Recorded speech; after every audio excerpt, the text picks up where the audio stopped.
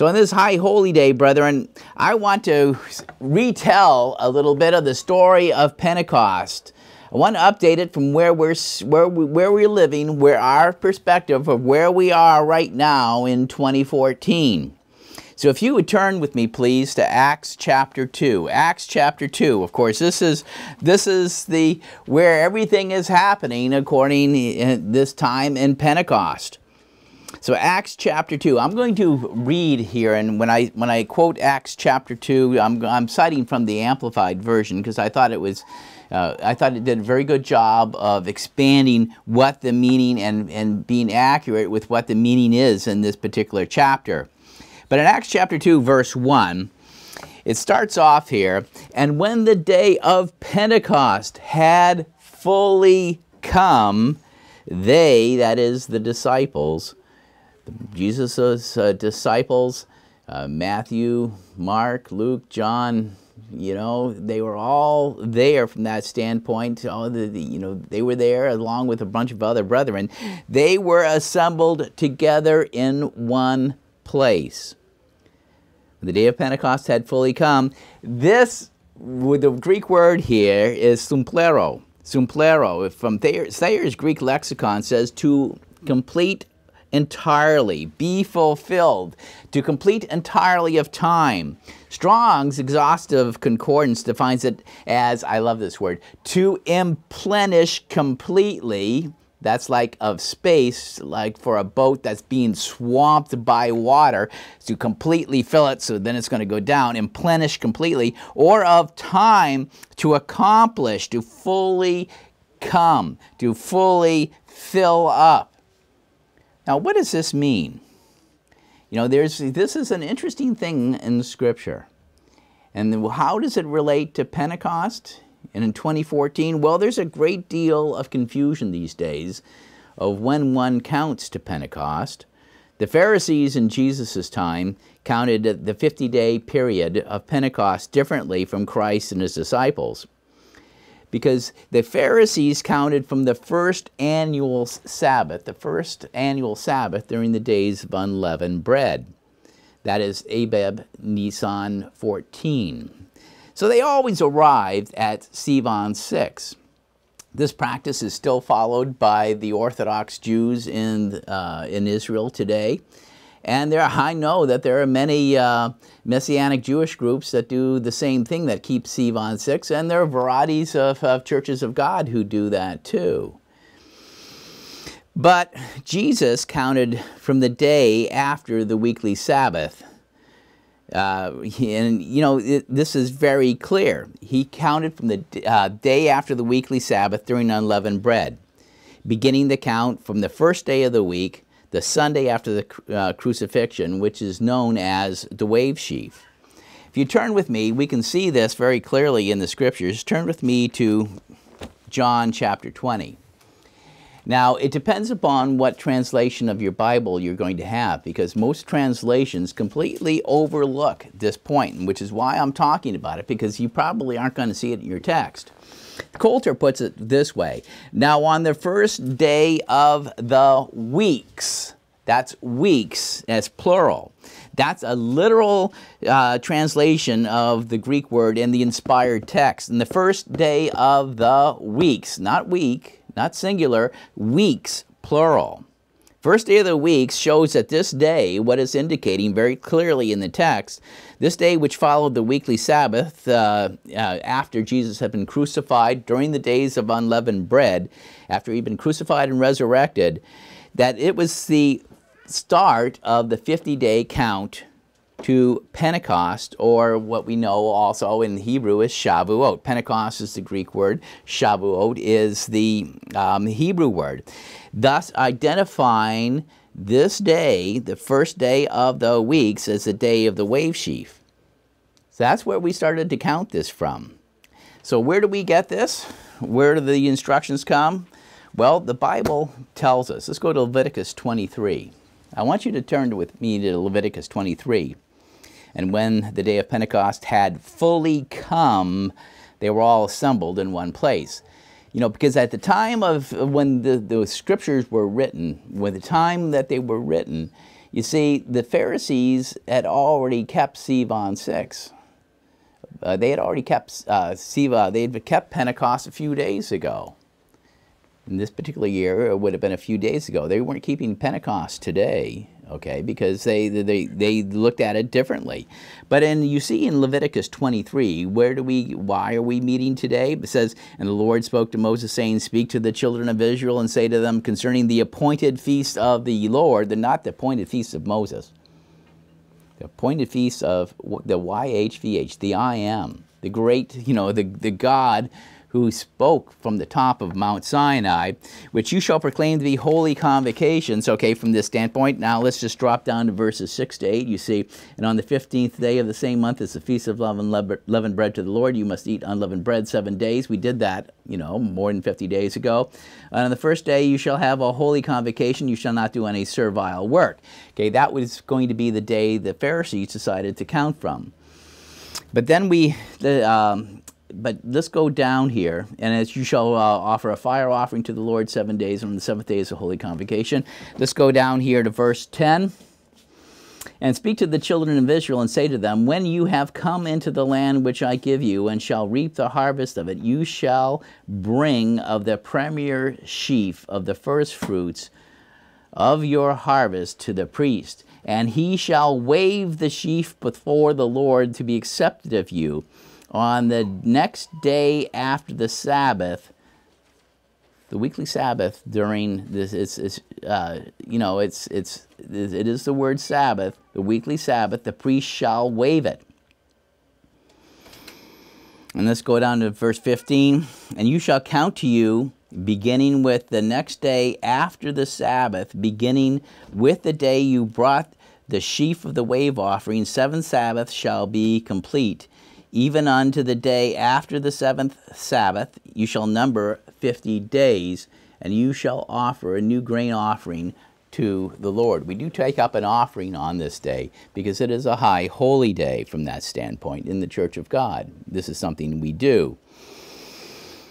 The wave sheaf marked the ascension of Jesus Christ, and he fulfilled this offering for all time.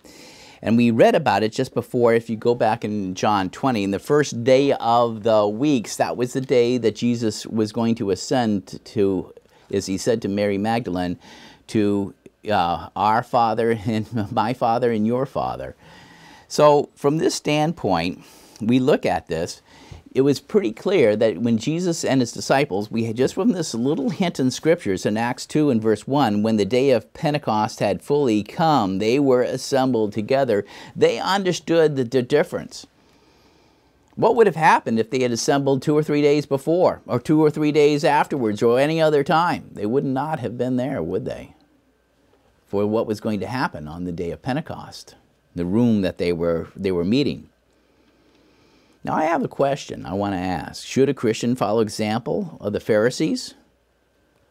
Or should he follow example of Jesus and his disciples?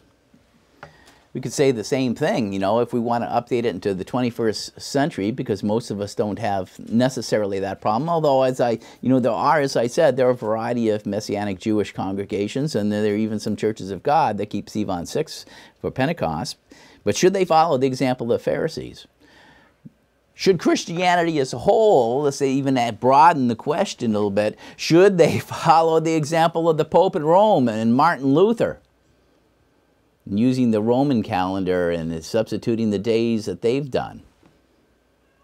Because, there are a lot of churches that don't even pay attention to Pentecost anymore. It's just one of those old Jewish festivals. But as I said, these are the feasts of the Lord. These are the feasts of the Lord, not the feasts of Moses. If we go here, I want you to see something here. Let's go turn to Matthew chapter 15 and verse 8. I'm going to cite this in the New King James Version. There are a lot of people who put on religiosity this day. Yes, there's still a great show of religion, even though religion is declining as a whole in the society in the 21st century. There are fewer and fewer people who are involved in the traditional forms of religion. But anyways, Jesus said this in Matthew 15 and it'll start with verse 8. "These people draw near to me with their mouth, and they honor me with their lips, but their heart is far from me. And in vain, or as the Amplified Version would say, uselessly, in vain or uselessly, they worship me, teaching as doctrines the commandments of men. Whether it's the Pharisees who added to the law and changed his priorities of, what was more important. Jesus used to go around the, they went around and around about that. Or the Catholic Church with this doctrine of the primacy of Peter. And of course, the Protestants who follow the examples of the Catholics, that allow them to rewrite the Word of God completely and substitute what they want to substitute, a new calendar and with different reasons and all this sort of thing. They end up worshiping, what would they say?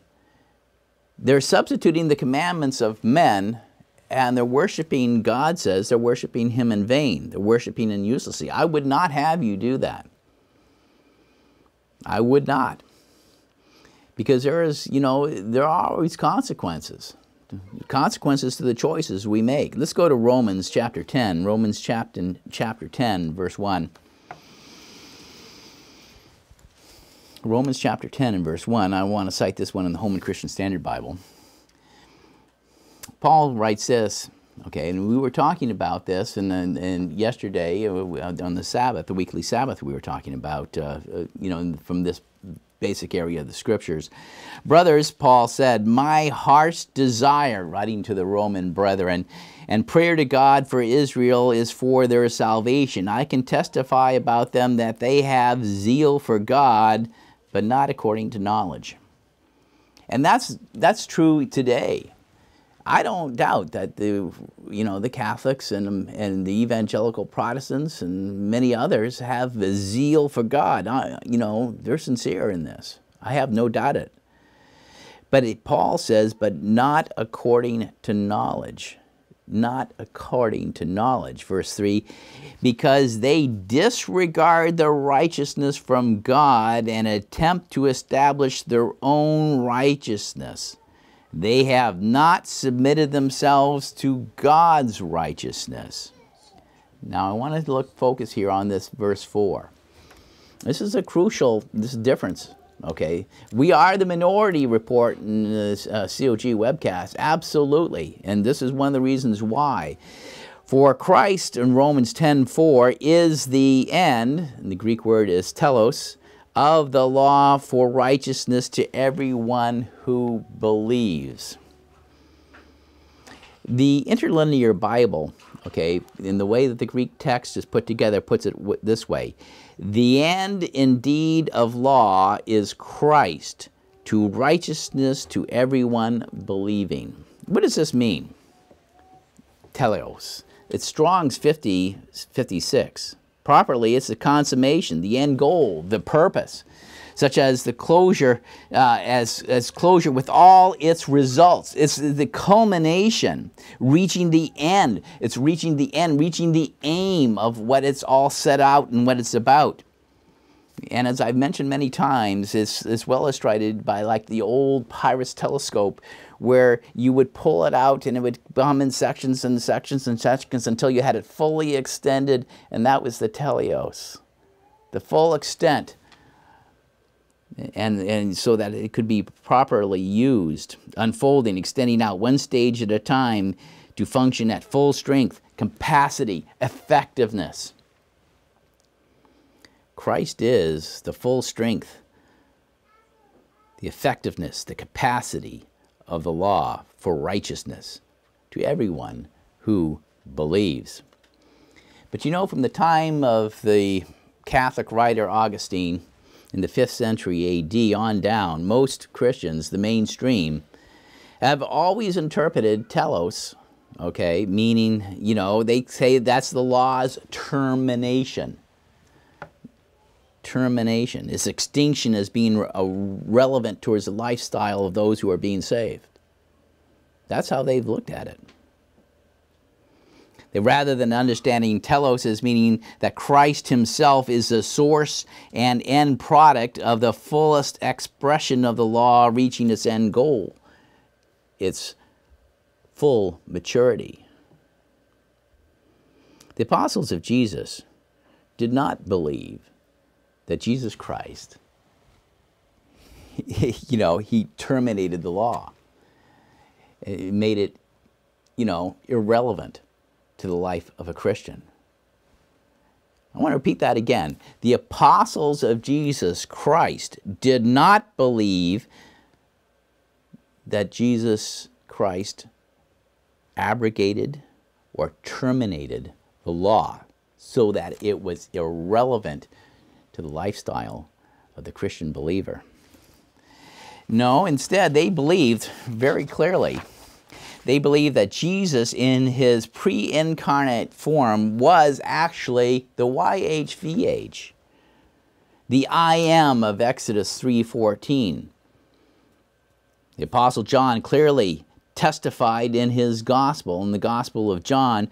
He cites Jesus' own declaration of his identity, his pre-incarnate identity in John 8:58. Jesus said to them, "Truly, truly, I say to you, before Abraham was born, I am." And through that chapter, he repeats this point, actually, all leading up to that. He was risking being killed to say that.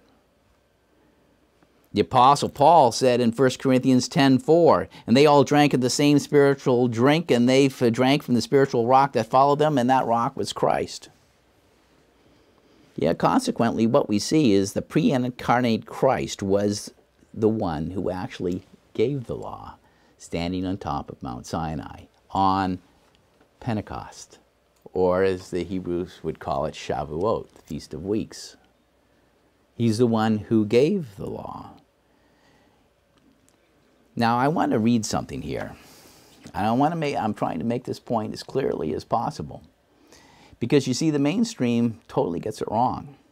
And Christ's own words say they're worshiping him in vain or uselessly because they're teaching, what they're teaching comes from the doctrines of men rather than from the scriptures of God. This should be of concern to you. And I know it is for those of you who do turn into the Minority Report, and that's what the COG webcast is. But if we go here, let's go to 1 John and take a look at this here just a second. Let's go to 1 John chapter 3. I want to read just these first few verses. What did the apostles think? Well, I think it's very clear. Apostle John being the last of the living apostles whose hands had touched Jesus Christ, who had been with Christ in person for 3 years and had known him during his ministry. He said, "Behold, what glorious love the Father has given to us, that we should be called the children of God. For this very reason the world does not know it, because it did not know him. Beloved, now are we the children of God. It has not yet been revealed what we shall be, but we know that when he is manifested, we will be like him, because we shall see him exactly as he is. When Christ returns, he will bring his saints with him. They will come up, everyone in the order of his resurrection. Those who are Christ at his return will be resurrected. We are going to be like him. Be like him. We're called to glory. Verse 3, and everyone who has this hope in him purifies himself even as he is pure. God calls us, we are to be holy as he is holy. That's the standard of righteousness that he expects from us. In verse 4, everyone who practices sin, that's 1 John 3:4, everyone who practices sin is also practicing lawlessness, for sin is lawlessness. Greek word is antinomia or anomia, without law. They live as though the scriptures and what the scriptures have to say have no application. It is these people who say Christ came to terminate, abrogate the law that he's talking about. This is shocking stuff.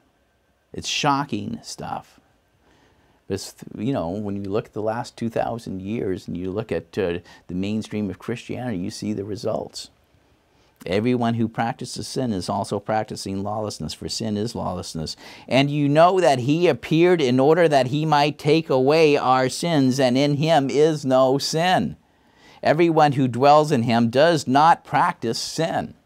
Apostle John is saying, anyone who practices sin has not seen him, nor has known him. Little children, do not allow anyone to deceive you. The one who practices righteousness is righteous, even as he is righteous. The one who practices sin is of the devil, because the devil has been sinning from the beginning.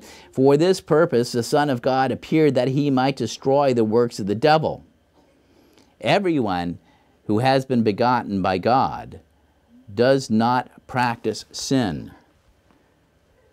See, the whole message of Pentecost is, you know, when the coming of the Holy Spirit, to begot, you know, to begat the children of God, that we might no longer be carnal, but we become spiritual.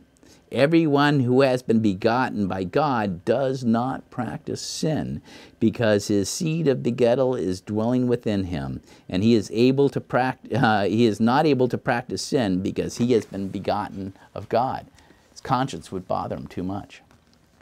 The Holy Spirit won't dwell with a lifestyle of sin. It won't.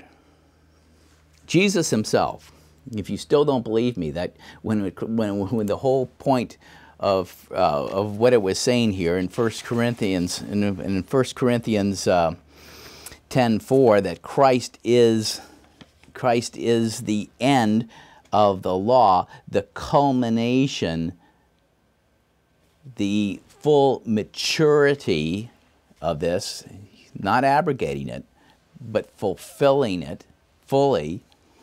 We can see this. It's even, you know, the Bible is pretty clear about this and about Jesus' standpoint on this. Again, let's go to Matthew chapter 13 and verse 40. See what Matthew had to say, quoting Christ's own words. Christ explaining to his disciples in private, he said to them, "Just as the weeds are gathered and burned with fire, so it will be at the end of the age. The Son of Man will send his angels, and they will gather out of his kingdom all causes of sin," all the traps, the scandalon, all the traps of sin that people fall into. He's going to gather out of his kingdom all the causes of sin. Whoever is deceiving other people, and those who are practicing lawlessness. Anomianism, lawlessness. Those who are practicing lawlessness will be gathered out of the kingdom of Christ. And what's going to be the result? Verse 42, "And throw them into the fiery furnace. In that place there will be weeping and gnashing of teeth." Those are, if you believe the scriptures, if you believe what they say, it's pretty clear. Yet there have been theologians from the time of Augustine and probably earlier and on down who say that Christ, you know, did away with it. We don't have to. We can do our own thing. We can do whatever, you know, groups of men tell us is okay. Well, who are you going to believe? We at COG Webcast are the minority report, that's for sure, when it comes to understanding what Christianity and the Bible are all about. So what is the goal of COG Webcast?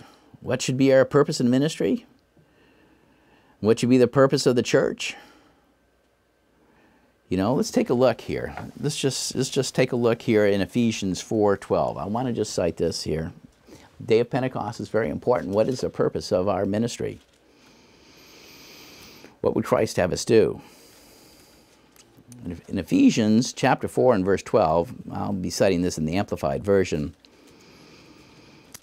His intention, that's Christ's intention, is the perfecting and full equipping of the saints, his consecrated people, that they should do the work of ministering toward building up Christ's body, the church, Verse 13, that it might develop until we all attain oneness in the faith and in the comprehension of the full and accurate knowledge of the Son of God.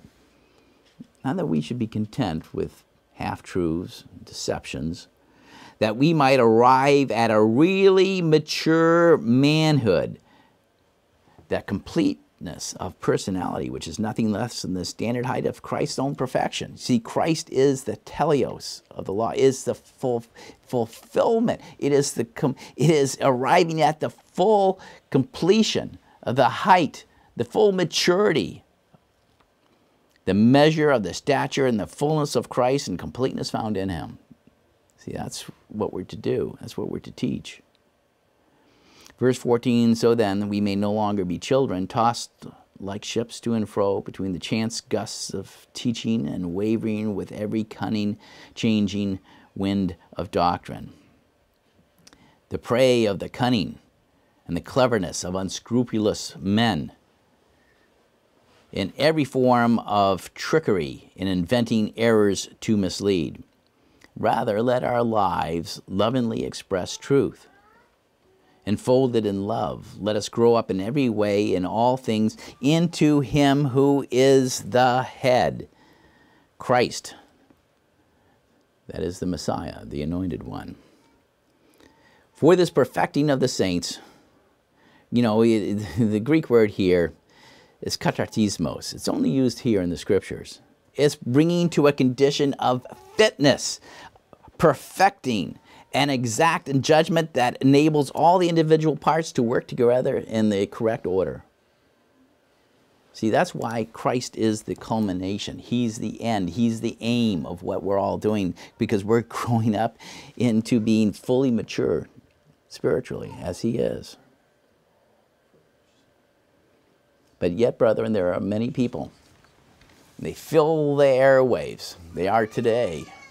And they're teaching the doctrines of men and leading people to worship Christ in vain, uselessly. It's been going on for centuries.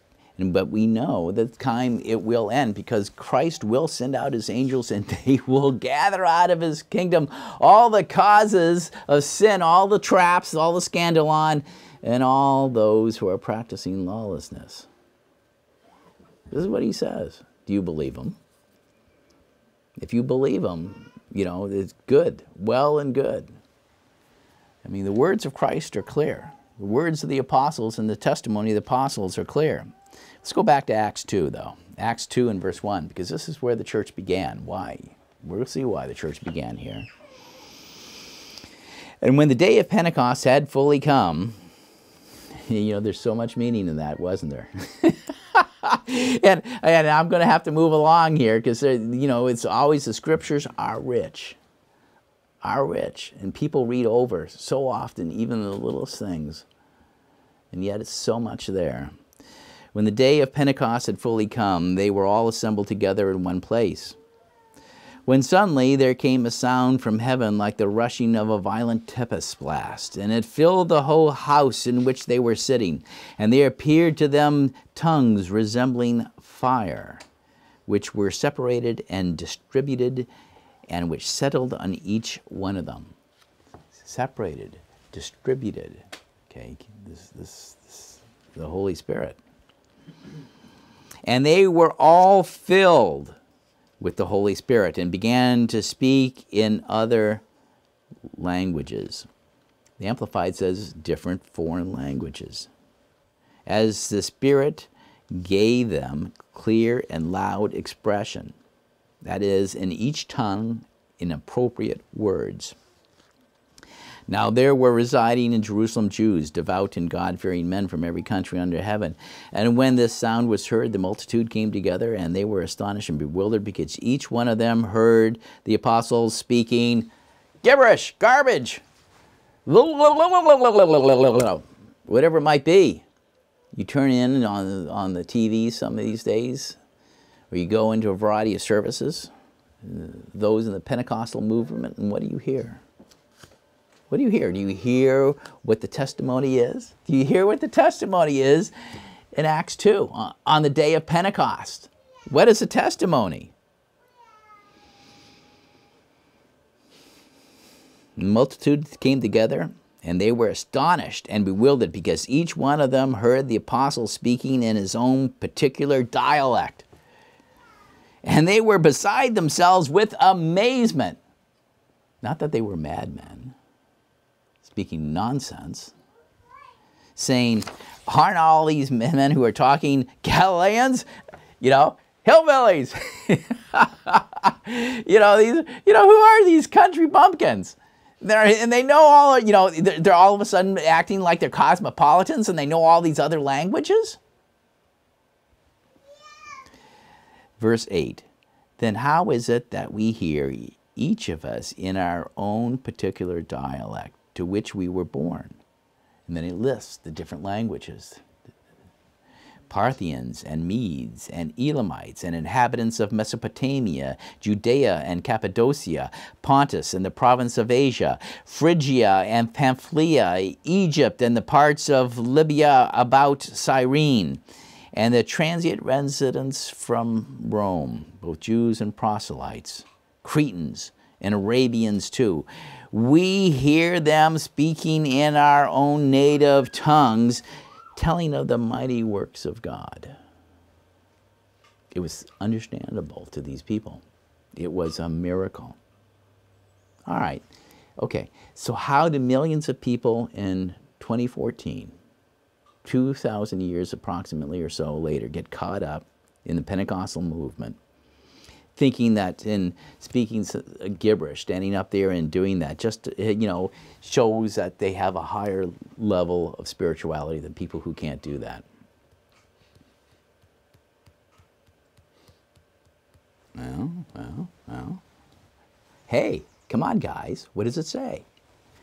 Yet there are millions of people who are caught up in the doctrines of men, and they're vainly worshiping Christ. Uselessly, the scriptures say. Is that you?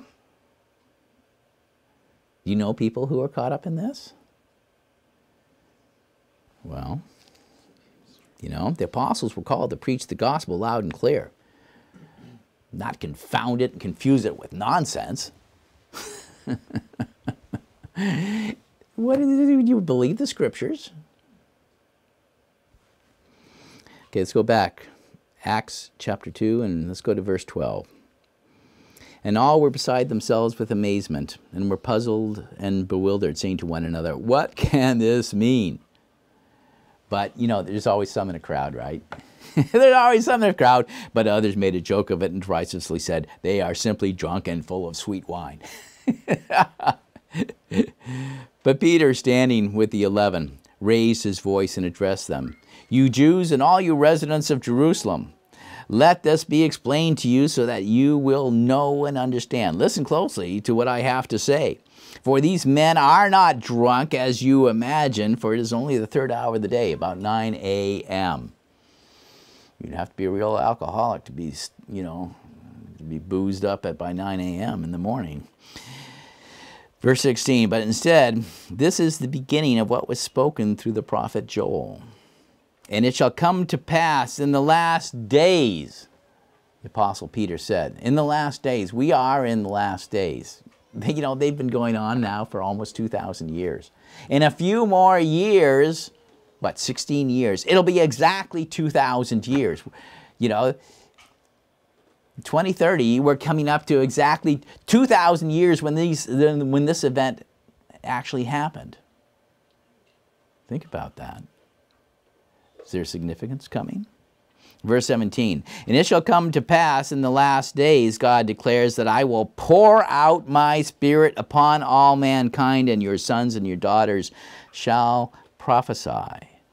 That is, telling forth divine counsels, and your young men shall see visions, divinely granted appearances or thoughts, like Joseph. And your old men shall dream, or I should say Daniel, and your old men shall dream dreams. People like Joseph. Verse 18, yes, and on my men servants also, and on my maidservants in those days, I will pour out my spirit. God's going to pour out, he says, his spirit. This was what was prophesied in Joel. about 700 years before the day of Pentecost in 30 AD. Verse 19, and I will show wonders in the sky above and signs on the earth beneath, blood and fire and smoking vapor. Okay, here we're, he's skipping forward to a period of time getting closer to where, thousands of years after that first Pentecost. These are the last days. We've entered into that period, but, things have started, but they haven't ended, have they? And the sun shall be turned into darkness, and the moon into blood before the obvious day of the Lord comes, the great and notable and conspicuous and renowned day. And it shall be that whoever shall call upon the name of the Lord, that's evoking, adoring, worshiping the Lord Jesus, the way the Amplified would put it, shall be saved. Shall be saved. The series, talking about the resurrection from the dead, that's the salvation we see. So check it out on our website. If you missed some of those, they will be posted. Verse 22, you men of Israel, listen to what I have to say. Jesus of Nazareth, a man accredited and pointed out and shown forth and commended and attested to you by God by the mighty works, the power that he had to perform things. Others even knew that he was a man sent by God because no man could do what he was doing. They knew that.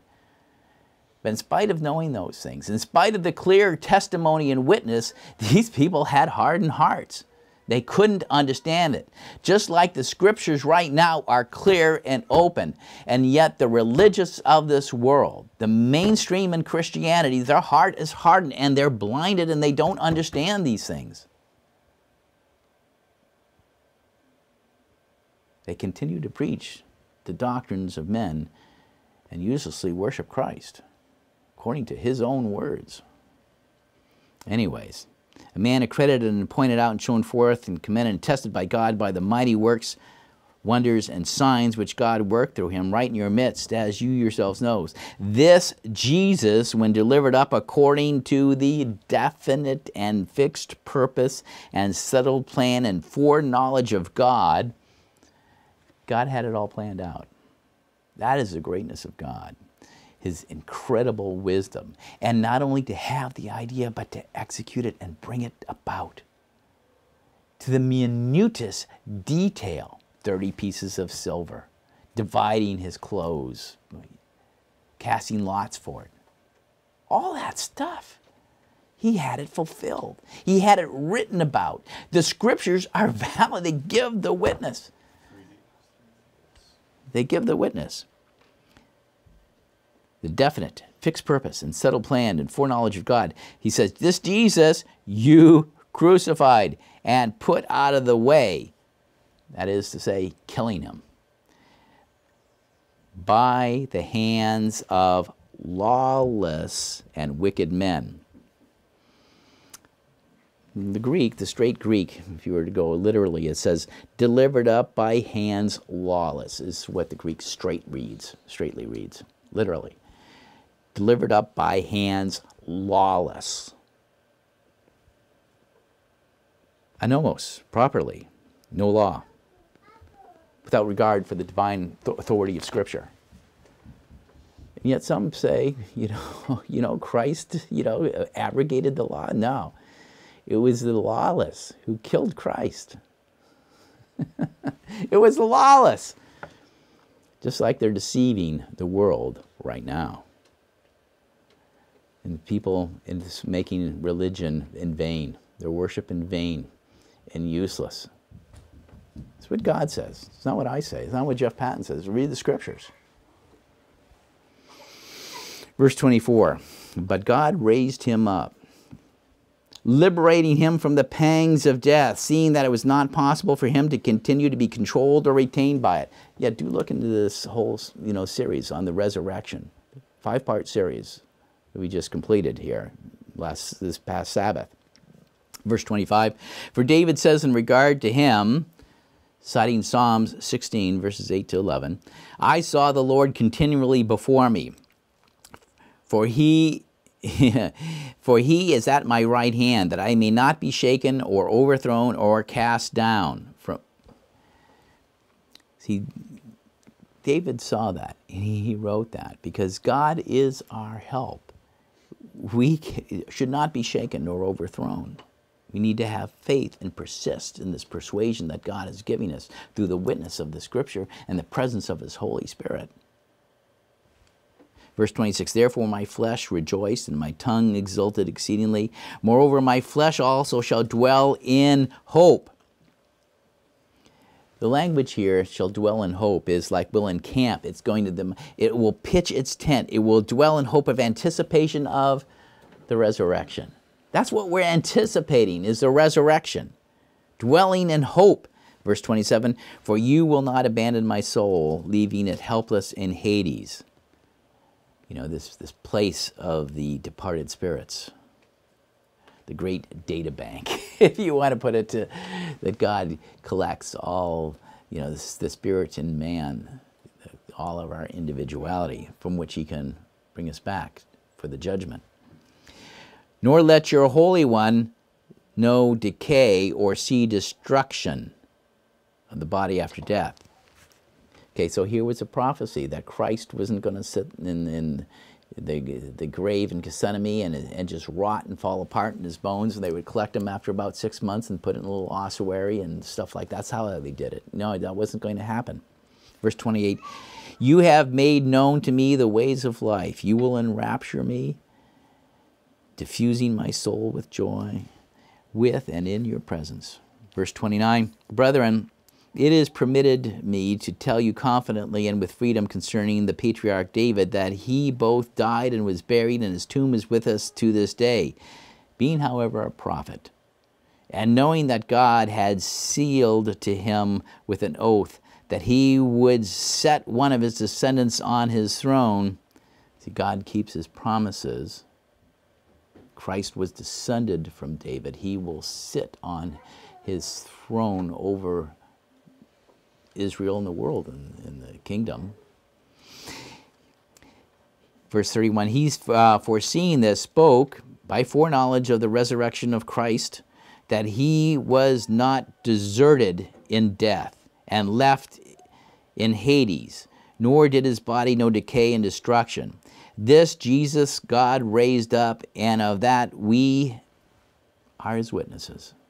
Peter was saying to the crowd, we are His eyewitnesses. They were willing to risk their lives to tell this message. It was extremely politically incorrect at that time, just as it's incorrect right now. The resurrection from the dead, still incorrect. Faith in God, following the example of Jesus Christ,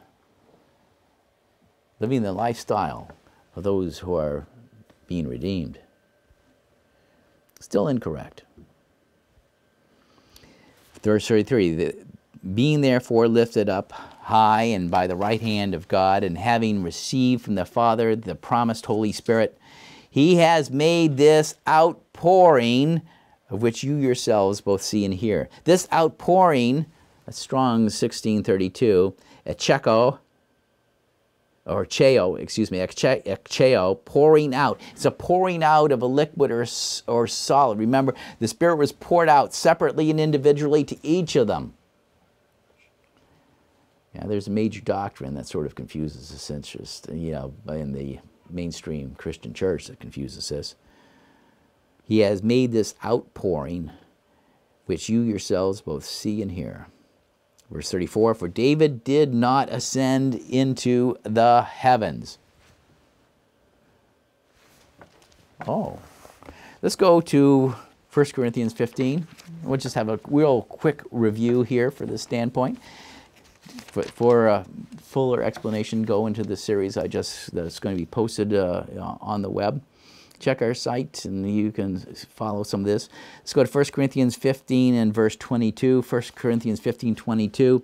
For as in Adam all die, so also in Christ shall all be made alive, but each one in his own order. Christ the first fruit. Of course, this is the Feast of First Fruits. And Christ is the first of the first fruits. And the church is the rest of the first fruits. It says, Christ the first fruit, then those who are Christ at His coming.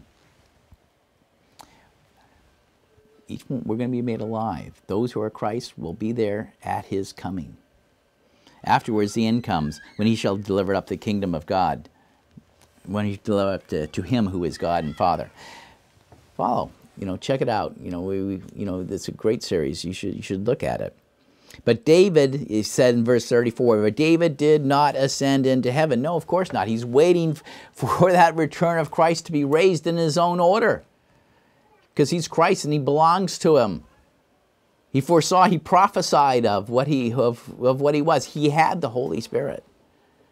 He did not ascend into the heavens. No, the only one who ascended into heaven is Christ, the wave chief. No man, no human being.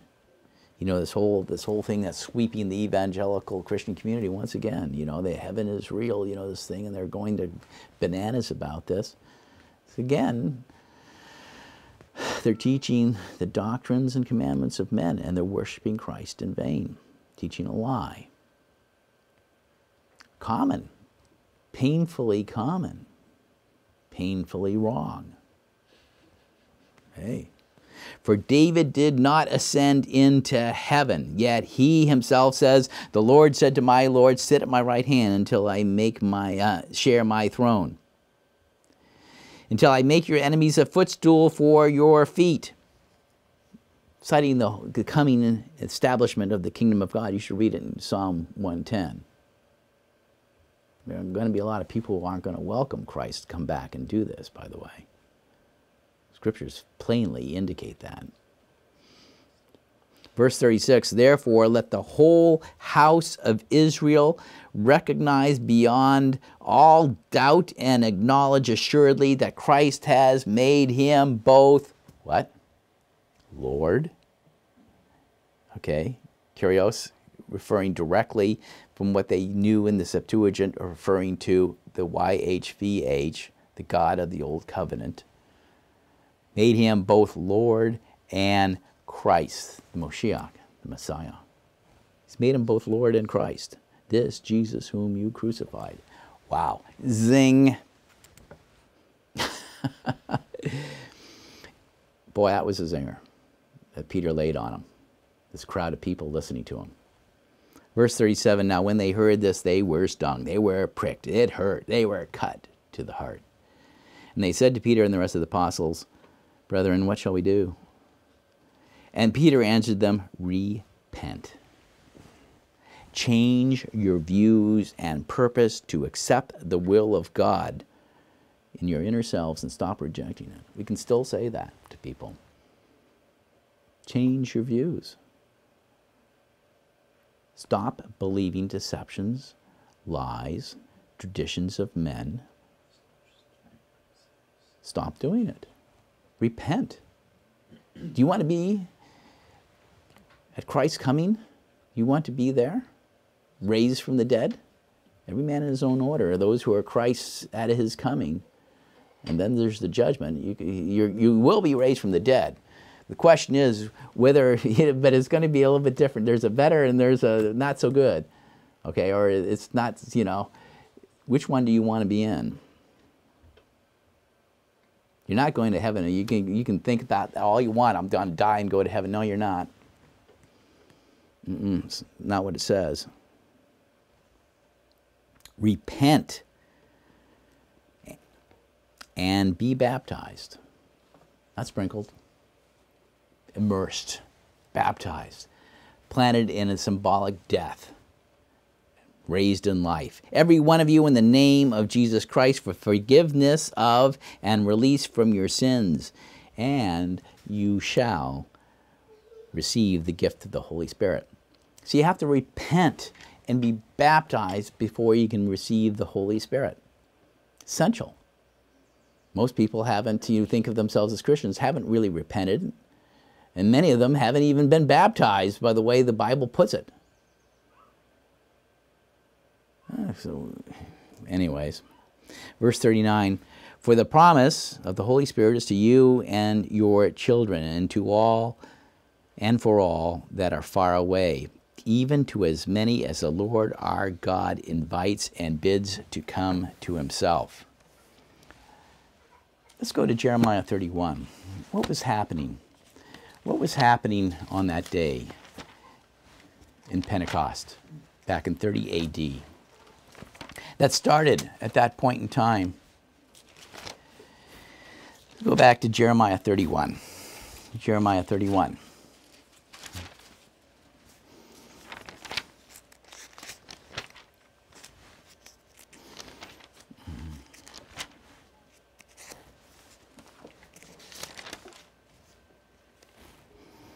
And we'll go to verse 37. Behold, the days come, says the Lord. The YHVH, okay, in Hebrew in the text. The one who Jesus said before Abraham was, I'm this guy. The one who Apostle Paul testified, and the rock that followed him was Christ. The one that Peter said there on the day of Pentecost, this Jesus is made Lord and Messiah, Lord and Christ. Behold, the days come, says the Lord, and I will make a new covenant with the house of Israel and with the house of Judah. Not according to the covenant which I made with the fathers in the day I took them by the hand to bring them out of the land of Egypt, which covenant of mine they broke. They transgressed. They couldn't keep it. They're just carnal people. Although I was a husband to them, says the Lord. But this shall be the covenant that I will make with the house of Israel after those days, says the Lord. How is he going to do it? I will put my law in their inward parts and write it in their hearts, and I will be their God, and they shall be my people. Christ is the end of the law, the culmination, the fulfillment. Because in every believer, the one who has repented and been baptized and received the Holy Spirit, the law will be within them. It will be part of them. So how is it that some say that the law is abrogated? That the law is terminated. You can do as you please. Ignore the scriptures. Set up the commandments of men. Do whatever we want. Change the calendar. How is it that they say this? How is it? I will put my law in their inward parts and write it in their hearts, and I will be their God, and they shall be my people. And they shall no more teach each man his neighbor and each man his brother, saying, know the Lord. Yeah, know what he's all about. Know what he's all about. Don't fall for all the deceptive nonsense. For they shall all know me, from the least of them to the greatest of the Lord. For I will forgive their iniquity and will remember their sins no more. For thus says the Lord, who gives the sun for a light by day, and the ordinances of the moon, of the stars for a light by night, who stirs up the sea when its waves roar. The Lord of hosts is his name. If those ordinances depart from me, says the Lord, the seed of Israel shall cease from being a nation before me forever. For thus says the Lord, if the heavens can be measured and the foundations of the earth below can be searched out, then I will cast off the seed of Israel for all they've done, says the Lord. But it's not going to happen. Because as we saw in the series we just finished, as it says in Romans 11:26, and so all Israel shall be saved, as it is written, out of Zion shall come a deliverer. And he shall turn away ungodliness from Jacob. For this is the covenant which I will make with them when I have taken away their sins. This is the covenant, the new covenant. Pentecost is the beginning of the Church of God. It's the beginning of the new covenant, in which the law is put in the hearts and in the minds of the believers. Not for them to ignore, but for it to be part of them, to live it. It's integral to their beings. Just like Christ himself, the one who gave it. standing on top of Mount Sinai on a Pentecost, Feast of Weeks, so many years earlier, before the Apostle Peter stood up. I guess it was, getting towards almost 1,500 years later, at the time when the Holy Spirit was given. We're almost 2,000 years later. It is the last days. Brethren, let us have faith. Let us rethink about and consider, meditate deeply on what is being said, because we can look forward very much to the future and the kingdom of God and being with Christ at his return. This is the beginning. It's the beginning of the church. It's the anniversary, the birthday, if you would be, of this great hope that the children of God, that we can look forward to living in all eternity in this everlasting covenant with our Father and our elder brother, Jesus Christ.